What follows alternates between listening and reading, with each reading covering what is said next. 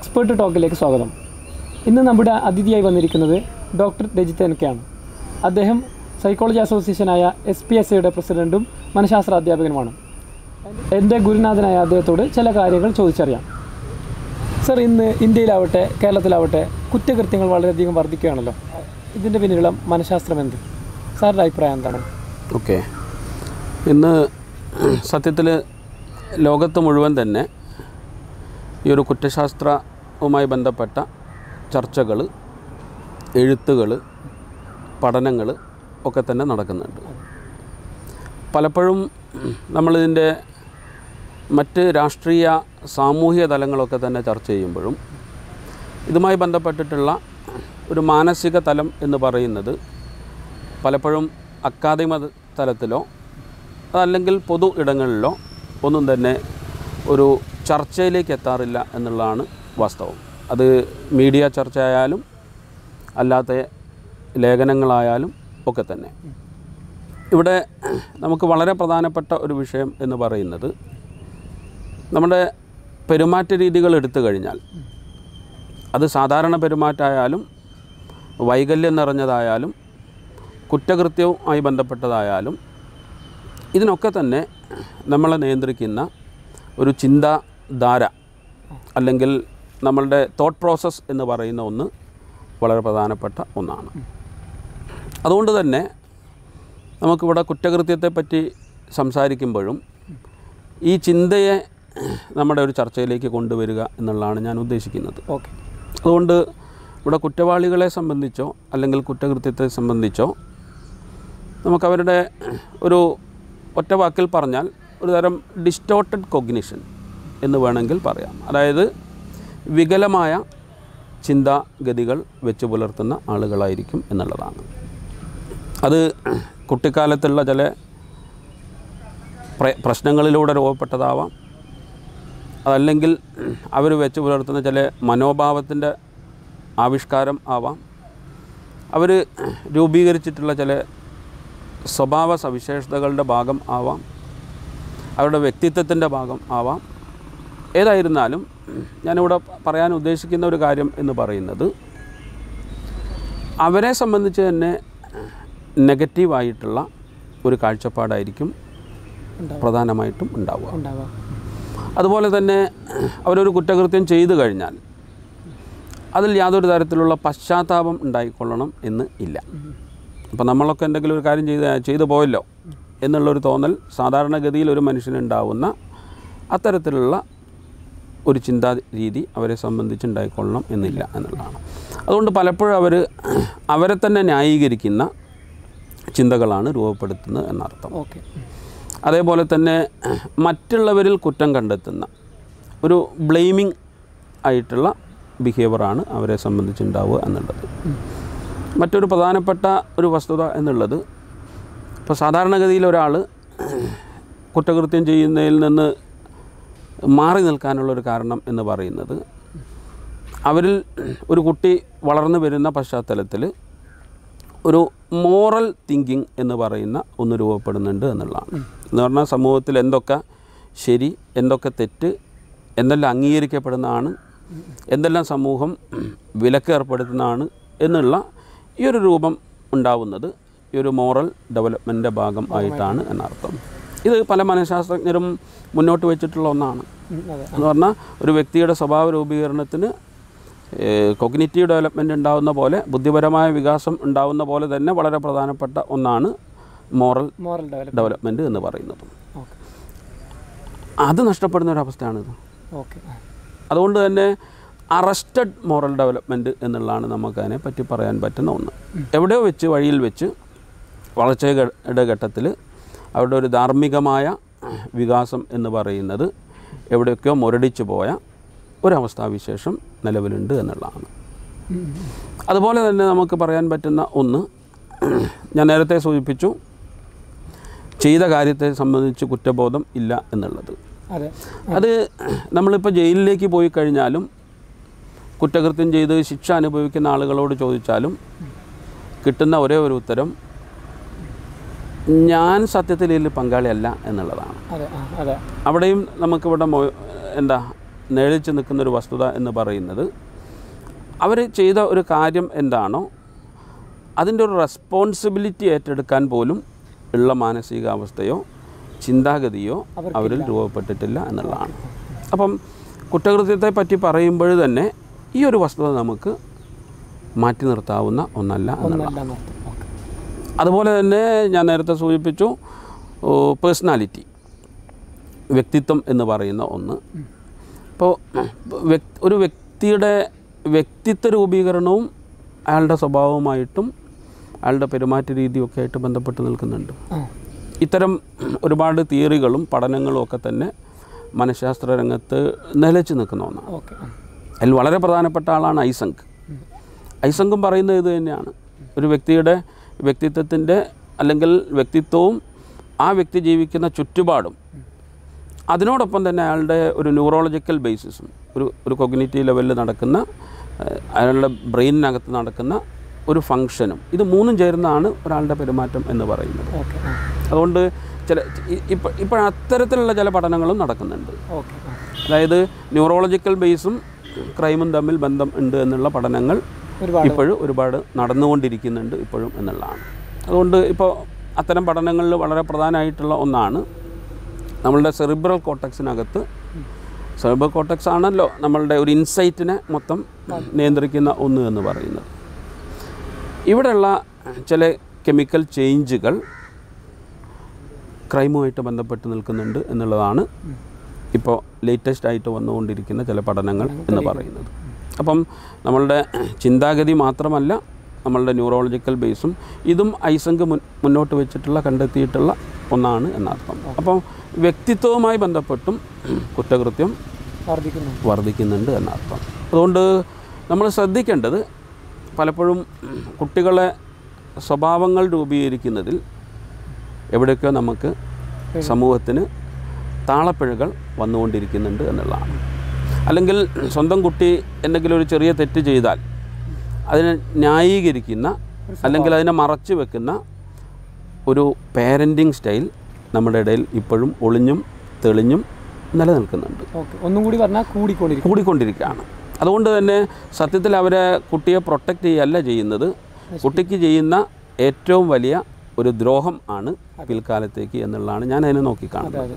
അതുകൊണ്ട് നമ്മളുടെ ഒരു കുട്ടികളുടെ സ്വഭാവ രൂപീകരണം എന്ന് പറയുന്നത് തന്നെ വളരെ പ്രധാനപ്പെട്ട ഒന്നാണ് എന്നർത്ഥം. സർ, അതിന് പുറമെ ഇപ്പോൾ കത്തി നിൽക്കുന്ന ഒന്നാണല്ലോ ജോളി കൊലക്കേസ്. അപ്പോൾ മനഃശാസ്ത്രജ്ഞനും നിയമപരിജ്ഞാനമുള്ള ഒരാളും എന്നുള്ള രീതിയിൽ സാറിൻ്റെ ചിന്താഗതി അല്ലെങ്കിൽ സാർ എങ്ങനെയാണ് ഇതിനെ നോക്കി കാണുന്നത്? ഓക്കെ നമ്മൾ ജോളി ആയിട്ട് ബന്ധപ്പെട്ട കേസ് സത്യത്തിൽ അതിൻ്റെ അന്വേഷണം പോലും അവസാനിച്ചിട്ടില്ല. അത് തുടങ്ങി നിൽക്കുന്ന ഒന്നാണ്. എന്നിരുന്നാലും പരിമിതമായ ചില അറിവുകൾ മാത്രമേ നമുക്ക് പൊതു സമൂഹത്തിലേക്ക് എത്തിയിട്ടുള്ളൂ. എന്നാലും അത് വെച്ചുകൊണ്ട് നമുക്കതിനൊന്ന് വിശകലനം ചെയ്യേണ്ടതാണ് എന്നാണ് എനിക്കും തോന്നുന്നത്. കാരണം അതുമായിട്ട് ബന്ധപ്പെട്ട മാധ്യമ ചർച്ചകൾ ഇപ്പോഴും നടന്നുകൊണ്ടിരിക്കുകയാണ്, അരങ്ങേറിക്കൊണ്ടിരിക്കുകയാണ് എന്നുള്ളതാണ്. നിരന്തരം നടന്നുകൊണ്ടിരിക്കുകയാണ്. നമുക്കിവിടെ ജോളിയുടെ ഒരു കേസ് എടുത്തു കഴിഞ്ഞാൽ, അല്ലെങ്കിൽ ജോളി എന്ന് പറയുന്ന ഒരു ആദ്യത്തെ കേസല്ല, ഞാനത് പറയുന്നത് സീരിയൽ കില്ലിംഗ് എന്നുള്ള അർത്ഥത്തിലാണ്. സീരിയൽ കില്ലിംഗ് എന്നുള്ള അർത്ഥത്തിലേക്ക് നോക്കുമ്പോൾ ജോളിക്ക് മുമ്പും കർണാടകയിൽ സയനൈഡുമായിട്ട് ബന്ധപ്പെട്ട തന്നെ മോഹൻ്റെ കേസ് വന്നു. അല്ലെങ്കിൽ ലോകത്തൊക്കെ തന്നെ ഇത്തരം സീരിയൽ കില്ലേഴ്സിൻ്റെ ലിസ്റ്റ് തന്നെ നമുക്ക് ബുക്ക് പരിശോധിച്ചാലും നെറ്റ് നോക്കിക്കഴിഞ്ഞാലും ഒക്കെ തന്നെ കിട്ടും എന്നുള്ളതാണ്.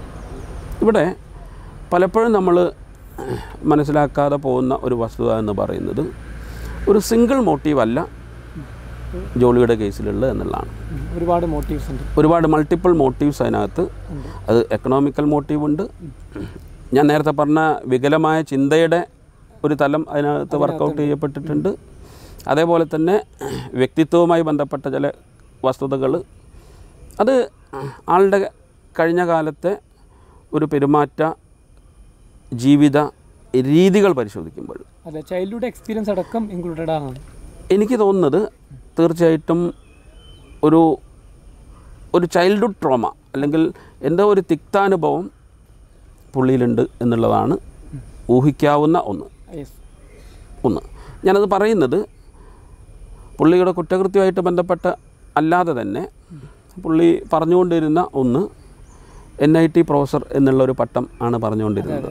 ഏറ്റവും കൂടുതൽ അതിൽ ഏറ്റവും വലിയൊരു ദുരന്തം കൂടെ വർഷങ്ങളോളം താമസിച്ച ഭർത്താവിന് പോലും അല്ലെങ്കിൽ ചുറ്റുപാടുമുള്ള അയൽക്കാർക്ക് പോലും മനസ്സിലാക്കാൻ പറ്റിയിട്ടില്ല എന്നുള്ളതാണ്. ഇത് നമ്മളുടെ ഒരു സമൂഹത്തിൻ്റെ മറ്റൊരു വസ്തുത നമ്മളിലേക്ക് വെക്കുകയാണ്.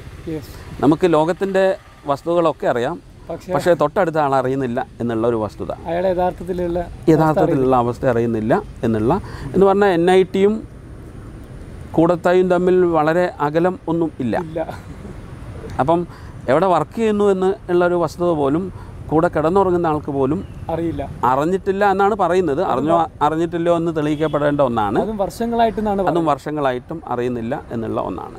ഞാനത് പറയുന്നത് അങ്ങനെ മറ്റുള്ള ആളുകളുടെ മുമ്പിലേക്ക് ഞാൻ ഇങ്ങനെയൊക്കെയാണ് എന്ന് പ്രൊജക്റ്റ് ചെയ്യേണ്ട, അല്ലെങ്കിൽ സ്വന്തം മാനസികാവസ്ഥയിൽ തന്നെ ഒരു സന്തോഷത്തിന് വേണ്ടി, ഒരു സംതൃപ്തിക്ക് വേണ്ടി ഇങ്ങനെയൊക്കെയാണ് എന്ന് കാട്ടിക്കൂട്ടുന്ന അല്ലെങ്കിൽ വേഷം കെട്ടുന്ന ഒരവസ്ഥയിലേക്ക്.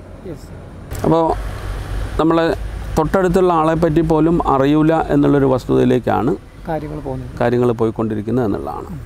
അപ്പം ഇത് തന്നെയാണ് അഡ്ലർ പറഞ്ഞിട്ടുള്ള ചില വാക്കുകൾ ചേർത്ത് വെച്ച് കഴിഞ്ഞാലും എന്ന് പറഞ്ഞാൽ നമ്മളിലൊക്കെ തന്നെ അഡ്ലർ, റോജറും ഇതൊക്കെ തന്നെ സെൽഫുമായിട്ട് ബന്ധപ്പെട്ട അല്ലേ, നമ്മളുടെ സ്വത്വമായിട്ട് ബന്ധപ്പെട്ട ഒരുപാട് കോൺട്രിബ്യൂഷൻ സൈക്കോളജിയിൽ വെച്ചിട്ടുള്ള ആളുകളാണ്.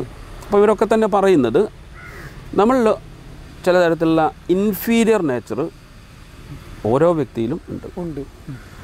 നമ്മളൊക്കെ ആ ഇൻഫീരിയർ നേച്ചറിനെ കോമ്പൻസേറ്റ് ചെയ്യാനുള്ള ഒരു ശ്രമത്തിലാണ് എന്നർത്ഥം. അത് ആ കോമ്പൻസേഷൻ സമൂഹം അംഗീകരിക്കുന്ന രൂപത്തിലും ആവാം, അല്ലാത്ത രൂപത്തിലും ആവാം എന്നുള്ളതാണ്.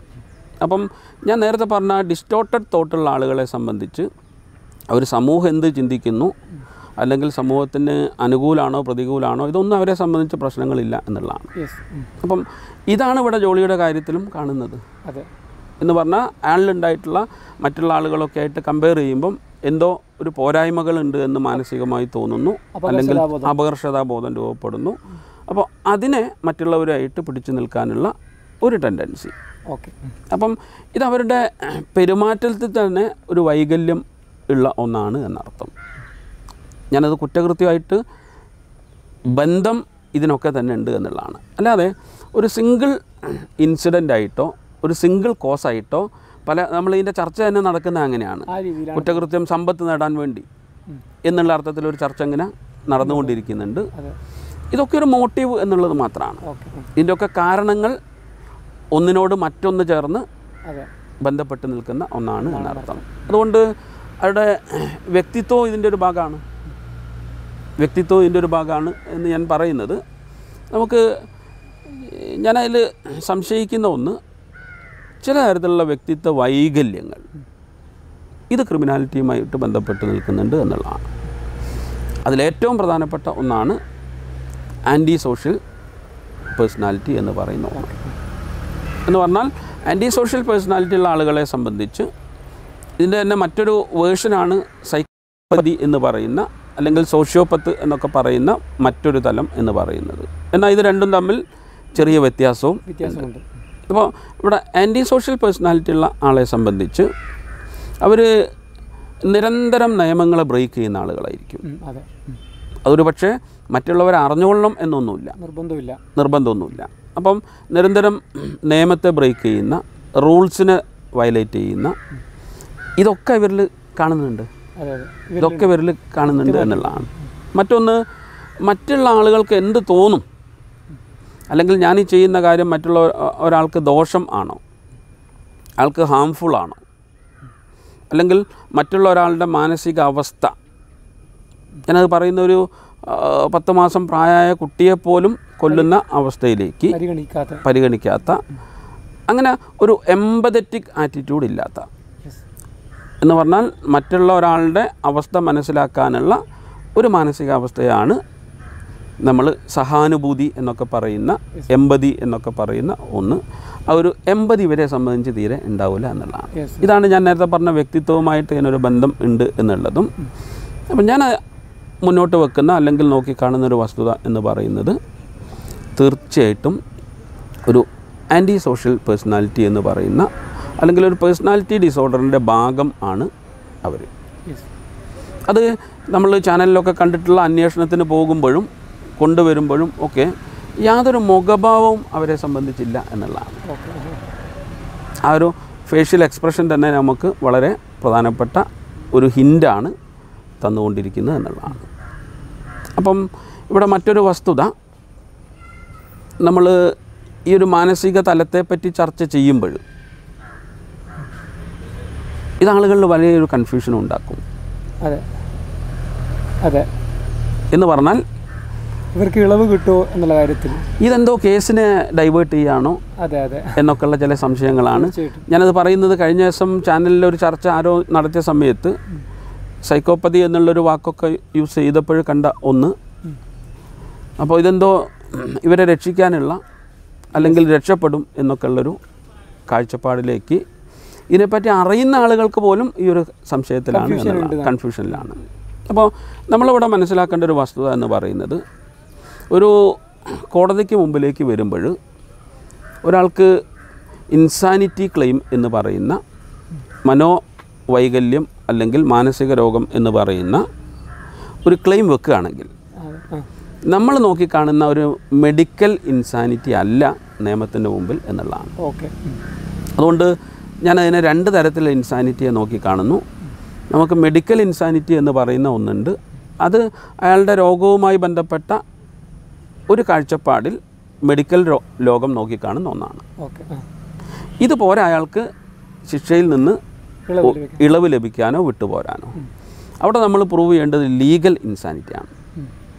ലീഗൽ ഇൻസാനിറ്റി എന്ന് പറഞ്ഞു കഴിഞ്ഞാൽ ഒരാൾ ഒരു കുറ്റകൃത്യം ചെയ്യുന്ന സമയത്ത് അതിൻ്റെ കോൺസിക്വൻസ് എന്താണ് എന്ന്, അതായത് ആ കുറ്റകൃത്യം ചെയ്തതിലൂടെ അയാൾക്ക് കിട്ടുന്ന കോൺസിക്വൻസ് എന്താണ്, അനന്തരഫലം എന്താണ് എന്ന് പോലും തിരിച്ചറിയാൻ പറ്റാത്ത ഒരു മാനസികാവസ്ഥയിൽ ആയിട്ടുണ്ടെങ്കിൽ മാത്രമേ നിയമത്തിൻ്റെ മുമ്പിൽ അതിനെ ലീഗൽ ഇൻസാനിറ്റി എന്നുള്ളതിൽ പെടുന്നുള്ളൂ എന്നുള്ളതാണ്. അല്ലെങ്കിൽ പെടില്ല.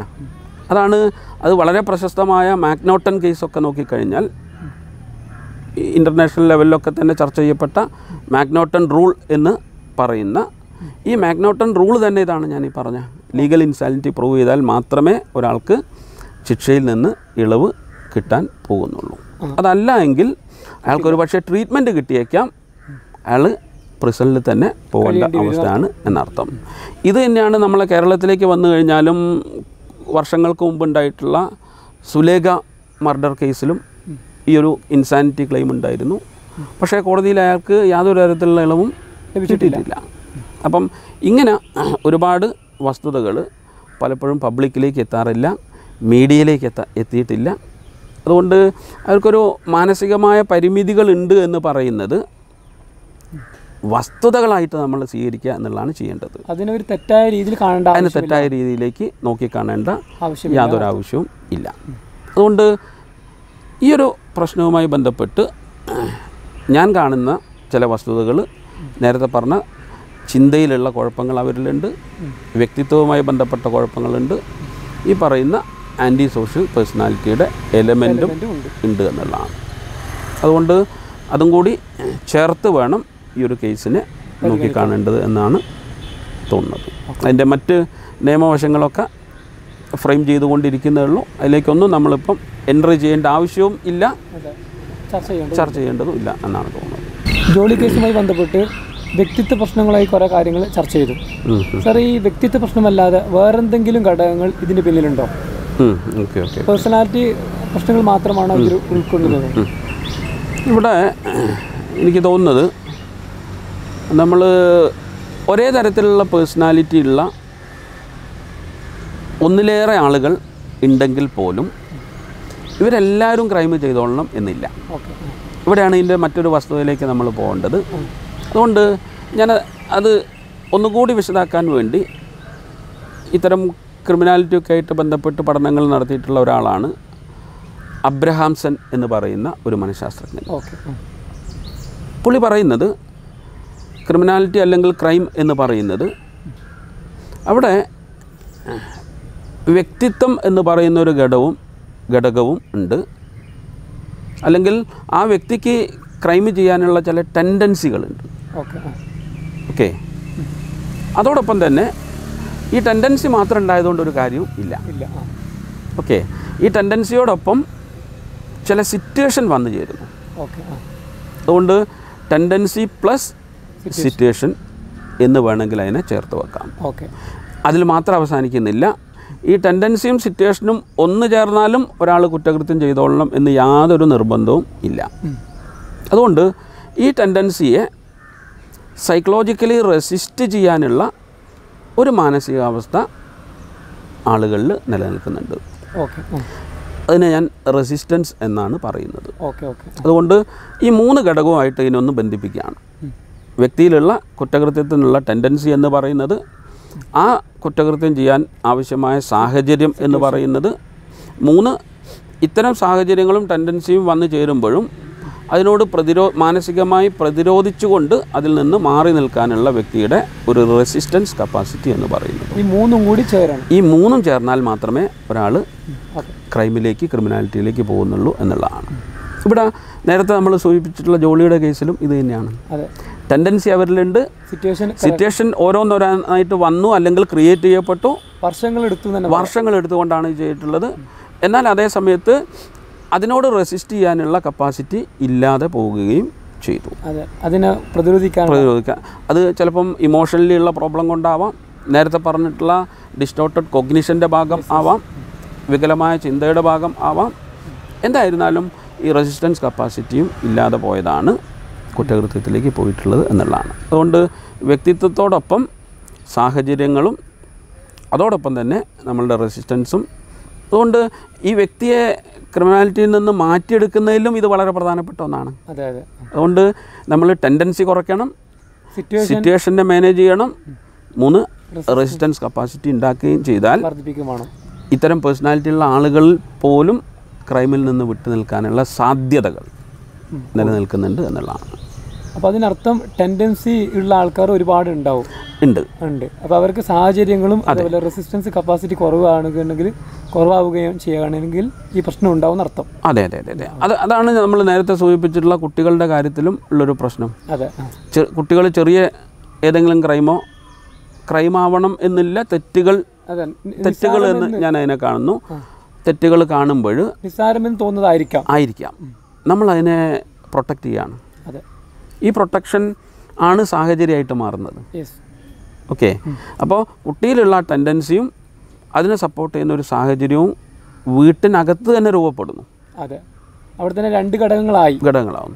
അതുകൊണ്ട് ഓരോ വീടുകളും സത്യത്തിൽ ക്രൈം പ്രിവെൻഷന് വലിയ റോളുണ്ട് എന്നുള്ളതാണ്. ഓരോ വീടുകളും ഓരോ പേരൻറ്റിനും. അപ്പം ഇവിടെ ഞാൻ ഇതിനു മുമ്പ് തിരുവനന്തപുരത്തൊരു കേസ് നടന്നിട്ടുണ്ടായിരുന്നു. കുട്ടി സ്കൂളിൽ നിന്ന് കമ്പ്യൂട്ടർ ലാബിൽ നിന്ന് ലാപ്ടോപ്പുകൾ കുറേ എണ്ണം മോഷ്ടിച്ച് അത് സുഹൃത്തുക്കളും ചേർന്ന് വിൽപ്പന നടത്തുന്ന ഒരു വിഷയം. ഇവിടെ ഇത് അറിഞ്ഞ സമയത്ത് ആ കുട്ടിയുടെ അമ്മ ചെയ്തൊരു കാര്യം ഉണ്ട്.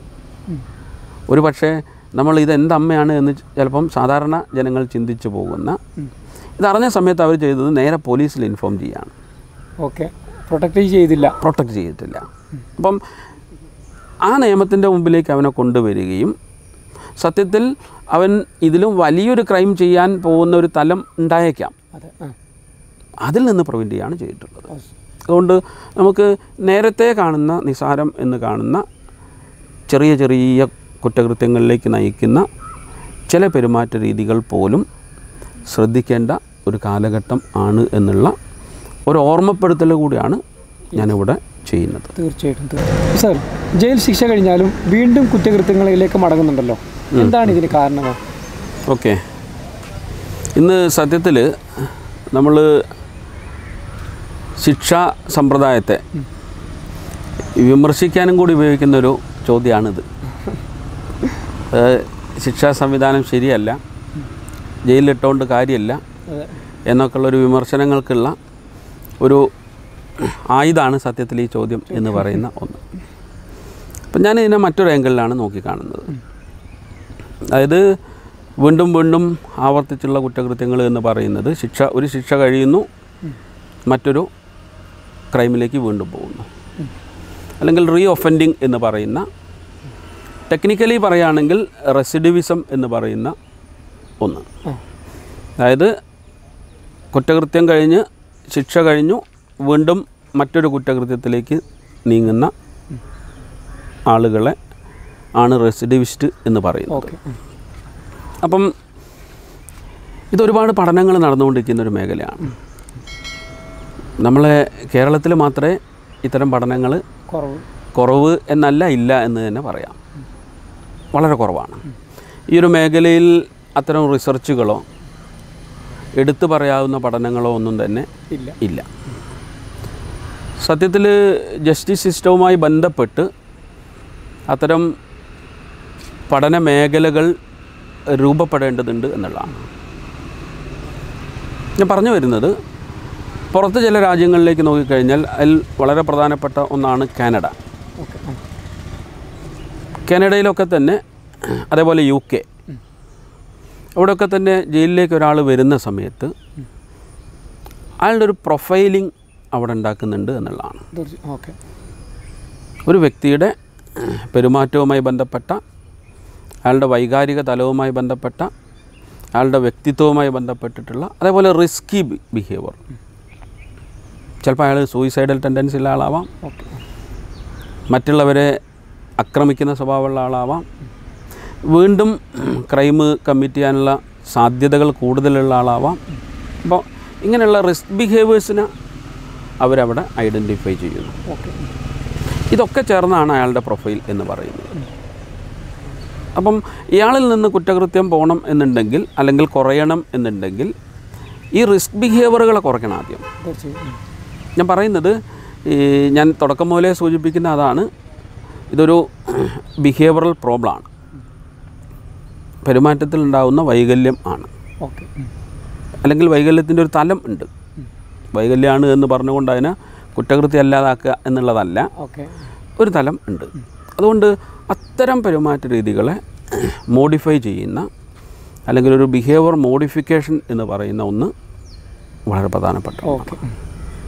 ഉദാഹരണമായിട്ട് പുറത്തൊക്കെ നടക്കുന്ന ഒന്നാണ് ഏങ്കർ കൺട്രോൾ ട്രെയിനിങ് എന്ന് പറയുന്ന ഒന്ന്. അതായത് കുറ്റകൃത്യത്തിലേക്ക് പോകുന്നതിൻ്റെ ഒരു കാരണം അയാളുള്ള പെട്ടെന്ന് ദേഷ്യം വരുന്ന അഗ്രഷൻ എന്ന് പറയുന്ന ഒന്ന് വളരെ പ്രധാനപ്പെട്ട ഒന്നാണ്. ഇത് കുറയാതെ അയാളിൽ നിന്ന് കുറ്റവാസനയും പോവില്ല. അപ്പം അവിടെ അതിനുവേണ്ടി പ്രിസണിലെത്തിക്കഴിഞ്ഞാൽ അവർ അത്തരം ഏങ്കർ കൺട്രോൾ ട്രെയിനിങ് എന്ന് പറയുന്ന, അതേപോലെ തന്നെ സോഷ്യൽ സ്കിൽ ട്രെയിനിങ്. പല ആളുകളിലും സോഷ്യൽ സ്കില്ല് കുറയുന്നതാണ് ഡീവിയൻ ബിഹേവിയറിലേക്ക് പോകുന്ന ഒരു ടെൻഡൻസി എന്ന് പറയുന്നത്. അതായത് ഒരു പ്രോബ്ലത്തെ പറഞ്ഞു തീർക്കാൻ പറ്റില്ല എന്ന് അയാൾക്ക് തന്നെ തോന്നുകയാണ്. അപ്പം മറ്റു ആളെ ഇല്ലാതാക്കുക. അപ്പം ഇങ്ങനെയുള്ള സോഷ്യൽ സ്കില്ലിൻ്റെ ഒരു കുറവ് എന്ന് പറയുന്നതും കുറ്റകൃത്യമായിട്ട് ബന്ധപ്പെട്ട് നിൽക്കുന്നുണ്ട്. അതേ സമയത്ത് ചിലപ്പോൾ ചോദിച്ചേക്കാം, ഈ സോഷ്യൽ സ്കില്ലൊക്കെ എല്ലാ ആളും ചെയ്യുന്നില്ലേ? ഉണ്ട്. അതുകൊണ്ട് ഇൻ്റലിജൻസ് എന്ന് പറയുന്നത് ക്രൈമിൻ്റെ ഒരു ക്രൈറ്റീരിയ ആണെങ്കിൽ പോലും ചില സമയത്ത് ഇത് നേരെ തിരിച്ചാണ്.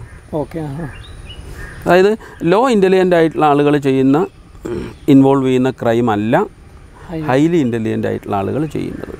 അതുകൊണ്ട് പ്ലാൻഡ് ക്രൈമൊക്കെ തന്നെ ഹൈലി ഇൻ്റലക്ച്വൽ വർക്കാണ്. അതുകൊണ്ട് ഹൈ ഇൻ്റലിജൻസ് ഉള്ള ആൾ ഇതിൽ ഇൻവോൾവ് ചെയ്യാനുള്ള കാരണം ഞാൻ നേരത്തെ പറഞ്ഞ അവരിൽ മറ്റ് മോറൽ ആസ്പെക്റ്റാണ് പോകുന്നത്. മോറൽ ഡെവലപ്മെൻറ്റിൽ എവിടെയൊക്കെയോ ഡിസ്റ്റോർഷൻ സംഭവിച്ചിട്ടുണ്ട്. അതുകൊണ്ട് മൾട്ടിപ്പിൾ കോസാണ് എന്ന് ഞാൻ മുമ്പേ പറഞ്ഞ ഒന്ന് ഇവിടേക്കും എടുത്തു വെക്കുന്നു. അതുകൊണ്ട് ഇതിനെ മാനേജ് ചെയ്യുന്ന ഒരു തലത്തിലേക്ക് ആയിരിക്കണം പ്രിസൺ സിസ്റ്റം പോകേണ്ടത്. അതല്ലാതെ ഇപ്പോൾ നടക്കുന്ന പോലെ 10 വർഷം ശിക്ഷ കഴിഞ്ഞു, 7 വർഷം ശിക്ഷ കഴിഞ്ഞു, കാലാവധി കഴിഞ്ഞ് പുറത്തേക്ക് വിടുന്ന ഒന്നായതുകൊണ്ട് ക്രൈമിനെ കുറയ്ക്കാൻ പറ്റില്ല. അതുകൊണ്ടാണ് റെസിഡിവിസം ഇൻക്രീസ് ചെയ്തുകൊണ്ടിരിക്കുന്നത്. റെസിഡിവിസം കുറയണം എന്നുണ്ടെങ്കിൽ നമുക്ക് ക്രിമിനോജനിക് ഫാക്ടേഴ്സിനെ, അല്ലെങ്കിൽ കുറ്റകൃത്യത്തിലേക്ക് നയിക്കുന്ന ഘടകങ്ങളെ കണ്ടെത്തി അതിനെ ഇല്ലായ്മ ചെയ്യണം. അത് വ്യക്തിത്വവുമായി ബന്ധപ്പെട്ടതാവാം, സമൂഹമായിട്ട് ബന്ധപ്പെട്ടതാവാം, നമ്മുടെ സൊസൈറ്റി തന്നെ ഒരു ഫാക്ടറാണ്. അവിടെയൊക്കെ മാറ്റം. കുടുംബം ഒരു ഫാക്ടറാണ്. നമ്മുടെ കുടുംബ ജീവിതത്തിൽ മാറ്റം വരുത്തേണ്ടി വരും, പാരൻറ്റിങ് സ്റ്റൈല് മാറേണ്ടി വരും. അങ്ങനെ ഒരുപാട് മൾട്ടിപ്പിൾ ഫാക്ടേഴ്സ് ഇതിൽ ഉണ്ട് എന്നർത്ഥം. അതുകൊണ്ട് ഒരു ജയിൽ മാത്രം വിചാരിച്ചാൽ നടക്കുന്ന ഒന്നല്ല കുറ്റകൃത്യത്തെ കുറയ്ക്കുക എന്നുള്ളത്.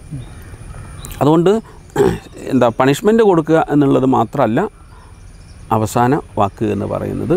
പണിഷ്മെൻറ്റ് കാലയളവിൽ ഇയാളുടെ പെരുമാറ്റവും സ്വഭാവങ്ങളും ചിന്താരീതികളും ആറ്റിറ്റ്യൂഡും മനോഭാവം വളരെ പ്രധാനപ്പെട്ട ഒന്നാണ്. അത്തരം ആറ്റിറ്റ്യൂഡ് മാറാൻ ആവശ്യമായ സമീപന രീതികൾ വേണം. അതുകൊണ്ട് ആ അർത്ഥത്തിലേക്കുള്ള, അതുകൊണ്ട് ഞാൻ പറയുന്നത് സൈക്കോളജിക്ക് സത്യത്തിൽ പ്രിസൺ സിസ്റ്റത്തിൽ വളരെ പ്രധാനപ്പെട്ട റോളുണ്ട്. അത് ജുവനൈൽ ഹോം എടുത്തു കഴിഞ്ഞാലും അത് തന്നെയാണ്.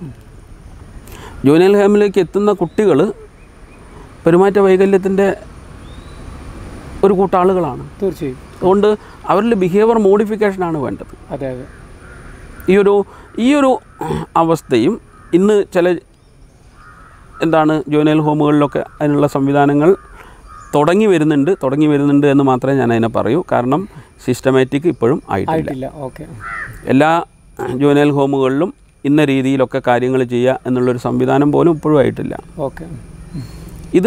ഈ ഒരു ജുവനൈൽ ഹോമിലേക്കുള്ള കൗൺസിലേഴ്സിൻ്റെ കാര്യങ്ങൾ വന്നതും ഏകദേശം 2000-ലാണ് ഇതിൻ്റെ ഒരു വോയിസുകൾ വരുന്നത്. കോഴിക്കോട് നടന്നിട്ടുള്ളൊരു സെമിനാർ ഉണ്ടായിരുന്നു, ജുവനൈൽ ജസ്റ്റിസ് ആക്റ്റുമായിട്ട് ബന്ധപ്പെട്ടിട്ടുള്ള. ഞാനും അതിലൊരു പങ്കാളിയായിരുന്നു. അന്ന് ഞാൻ ഇത്തരത്തിലൊരു ചോദ്യം അവിടെ റേസ് ചെയ്തിട്ടുണ്ടായിരുന്നു. അല്ലെങ്കിൽ സൈക്കോളജിസ്റ്റിൻ്റെ എന്തെങ്കിലും സേവനങ്ങൾ കൊടുക്കുന്നില്ല എങ്കിൽ അതിനുള്ള സാധ്യതകൾ വേണ്ടേ. വന്ന് അതിൻ്റെ ആ ബോർഡിൻ്റെ ചെയർമാനായിട്ടുള്ള മാഡം അവിടെ വെച്ച് തന്നെ അത് ഡിക്ലെയർ ചെയ്തു, കോഴിക്കോട് അതിനുള്ള സംവിധാനങ്ങൾ ഞങ്ങൾ ചെയ്യുന്നതാണ് എന്ന്. സത്യത്തിൽ അത് പറഞ്ഞ പോലെ തന്നെ കുറച്ച് കാലത്തിന് ശേഷം അവിടെ ഒരാളെ വെക്കുന്ന അവസ്ഥയും ഉണ്ടായി. പക്ഷേ ഇപ്പോഴും സിസ്റ്റമാറ്റിക് ആണോ എന്ന് ചോദിച്ചാൽ അല്ല. ഒരു കോർഡിനേറ്റഡ് ഫോം ഇന്ന് കേരളത്തിൽ ആയിട്ടില്ല. അപ്പോൾ ഇത്തരം മാറ്റങ്ങളാണ് നമുക്ക് വരേണ്ടത്. ഇതില്ലാതെ റെസിഡീവ്സ് ഒന്നും കുറയാൻ ഒരു സുപ്രഭാതത്തിൽ കുറയുന്ന ഒന്ന് അല്ല എന്നർത്ഥം. സാർ ജയിൽ മേഖലയുമായിട്ട് ബന്ധപ്പെട്ടാണല്ലോ സാറിൻ്റെ PhD. അപ്പോൾ സാറിൻ്റെ പ്രിസൺ അനുഭവങ്ങൾ എന്തൊക്കെയാണ്? ഓക്കെ. ഒന്ന്, ഞാൻ ആ വിഷയം തിരഞ്ഞെടുക്കുന്നത് തന്നെ എന്ന് പറഞ്ഞാൽ കുറച്ച് റിസ്ക്കുള്ള ഒന്നായിരുന്നു എന്നുള്ളതാണ്. കാരണം അതിൻ്റെ പെർമിഷൻ കിട്ടാൻ തന്നെ ഹോം മിനിസ്ട്രിയായിട്ട് ബന്ധപ്പെടണം.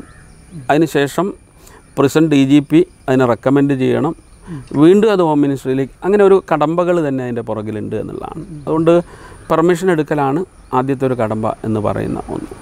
അപ്പോൾ അതെടുക്കുമ്പോഴും എൻ്റെ മുമ്പിലുണ്ടായിരുന്നൊരു ചോദ്യം, എങ്ങനെയായിരിക്കും ഇവരുടെ ഒരു സമീപനം? നമുക്ക് ജയിൽ എന്ന് കേട്ടുകേൾവി മാത്രമേ ഉള്ളൂ. അതുകൊണ്ട് എന്തായിരിക്കും ഇവരുടെ ഒരു സമീപനം എന്നുള്ള ഒന്നായിരുന്നു. പക്ഷെ അവിടെ എത്തിയപ്പോഴാണ് അവർ ഇത്തരം സ്റ്റഡിയിലൊക്കെ തന്നെ വളരെ സപ്പോർട്ടീവായിരുന്നു. നമ്മൾ ചോദിക്കുന്ന കാര്യങ്ങൾക്ക് ഇൻഫർമേഷൻ തരുന്നുണ്ട്. ഡാറ്റ കളക്ഷന് വേണ്ടിയിട്ടുള്ള ക്വസ്റ്റ്യനെയറൊക്കെ കൊടുക്കുമ്പോൾ അത് ഫില്ല് ചെയ്യാനും ഒക്കെ തന്നെ വളരെ സപ്പോർട്ടീവായിട്ടുള്ള, നമ്മളോടൊപ്പം നിന്നുകൊണ്ട് അങ്ങനെയുള്ളൊരു തലം ഉണ്ടായിരുന്നു എന്നുള്ളതാണ്. അപ്പോൾ അങ്ങോട്ട് പോകുമ്പോഴുള്ളൊരു ചിന്തയല്ല സത്യത്തിൽ എത്തിയപ്പോഴുള്ളത്. മറ്റൊന്ന്, ഇവരെ സംബന്ധിച്ച് ഞാൻ നേരത്തെ സൂചിപ്പിച്ചു, നമ്മൾ കുറ്റകൃത്യത്തെ നോക്കിക്കാണുന്ന ഒരു ആംഗിളിൽ നിന്ന് മാത്രമാണ്.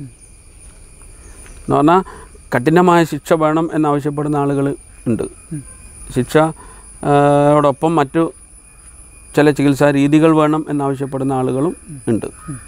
അപ്പം നമ്മൾ പലപ്പോഴും ഇതിനൊക്കെ തന്നെ ഒരു എക്സ്ട്രീം പോയിന്റിൽ നിന്നാണ് നോക്കുന്നത്. അതിൻ്റെ ഒരു ഉദാഹരണം, ഞാനവിടെ പോയപ്പോൾ തമിഴ്നാട് ബോർഡറിൽ, തിരുവനന്തപുരം ഭാഗത്ത് ബോർഡറിലുള്ള ഒരാളുണ്ടായിരുന്നു. പുള്ളി റിലീസാവാൻ 2 മാസം കൂടിയുള്ളൂ. അപ്പോൾ ഞാൻ ഡാറ്റ കളക്ഷനൊക്കെ കഴിഞ്ഞതിന് ശേഷം പുള്ളിയോട് ചോദിച്ചു, ഇനിയിപ്പോൾ പോയിട്ട് എന്താണ് പരിപാടി എന്ന് ചോദിച്ചു. പുള്ളിയുടെ ഒരു സ്റ്റേറ്റ്മെൻറ്റാണ്, പോയിട്ട് ഇങ്ങോട്ട് തന്നെ തിരിച്ചു വരണം,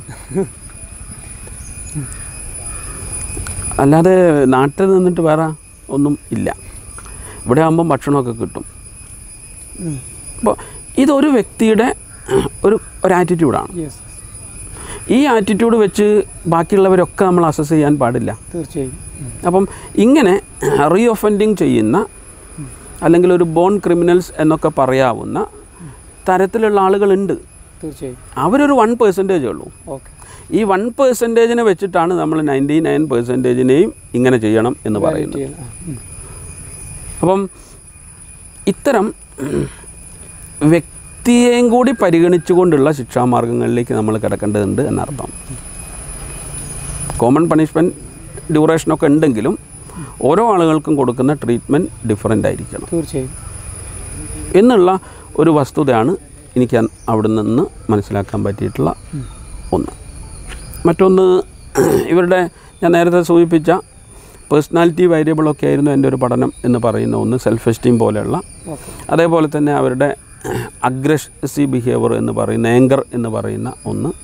അപ്പോൾ അത്തരം പഠനങ്ങൾക്ക് ശേഷം അതിലൊരു ഇൻ്റർവെൻഷൻ, സൈക്കോളജിക്കൽ ഇൻ്റർവെൻഷൻ കൊടുത്തുകൊണ്ടുള്ള ഒരു പഠനം കൂടിയായിരുന്നു.